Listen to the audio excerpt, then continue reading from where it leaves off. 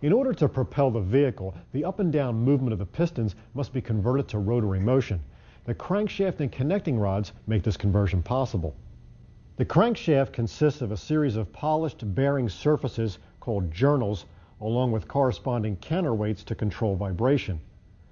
The main journals are arranged along the center line and support the weight and movement of the crankshaft. In contrast, the rod journals are offset and serve as mounting points for the connecting rods. The smaller end of the connecting rods attach to the pistons using heavy-duty pins. Bearing inserts are installed around the journals, providing them with a lubrication surface.